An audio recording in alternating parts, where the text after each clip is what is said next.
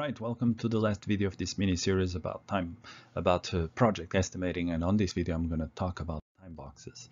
So time box estimating is a little bit different because normally we start with planning the scope of the project and then we go into schedule, but time boxes start by planning the schedule first. Okay, I spoke about this in a previous video, but basically I just want to make use of this tool called the time boxes to better explain how we can use them in emergencies. Okay, so this time box is based upon two things. All right, first I'm going to calculate what available resources I have, and then I'm going to estimate the work that can be done, the scope that can be done based on how much time available do I have.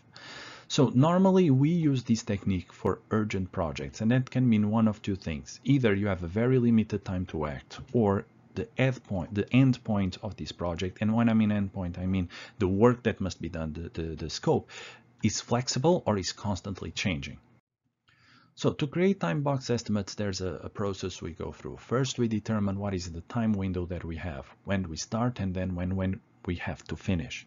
So we start with first we set what is the start point, then we set what is the end point. Okay, then we divide this time into the necessary phases of the project, into the necessary parts of the project. Then we estimate what can be done within the time period that we have in each phase. So I know that I only have 1 week to work on this phase. What can I do in terms of scope during this week?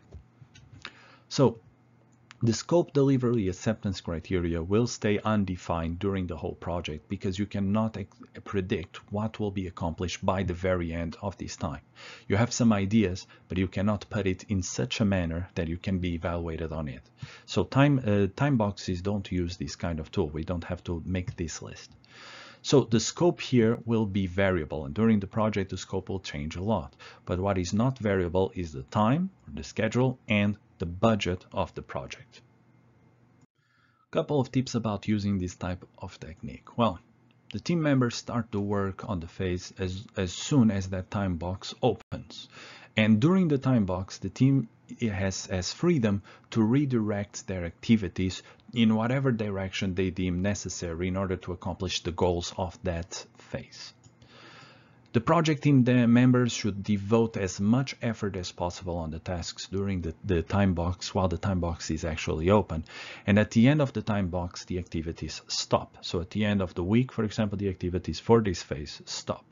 Then there is evaluation to see, is the results we got good enough, or should we work on this specific phase a little bit more time? The time box estimate, therefore, will really limit the amount of effort you can spend on tasks. And this has a major advantage because you're not going to spend too much time analyzing things. Rather, you're going to spend more time actually coming up with solutions. That's it for time boxes. I hope you enjoyed it. It's very useful indeed when it's in situations of urgency or the situations that you don't have a lot of time to solve the problem. This technique is hard to apply. It's very stressful, but the results can indeed be amazing. All right. Thank you very much for watching this mini series. And if you have any questions, let me know in the comment section below. In the meantime, I'll see you on the next video.